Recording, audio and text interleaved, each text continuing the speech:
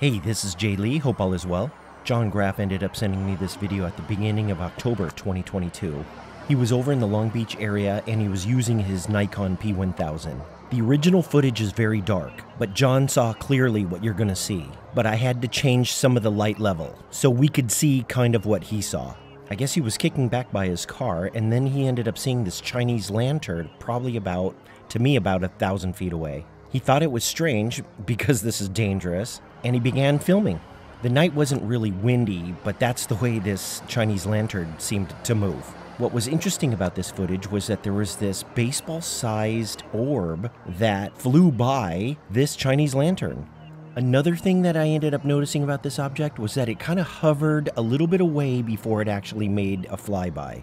It was almost like it was observing before it actually flew by it. And here we have it on video. I tried stabilizing, but it was extremely squirrely. If you take a close look at this object, you'll see that it's absolutely not an insect or a bird. It's fascinating footage. What do you think? Have you ever seen anything like this? Let me know in the comments below. I hope you guys like the footage. I'll see you guys next time, okay?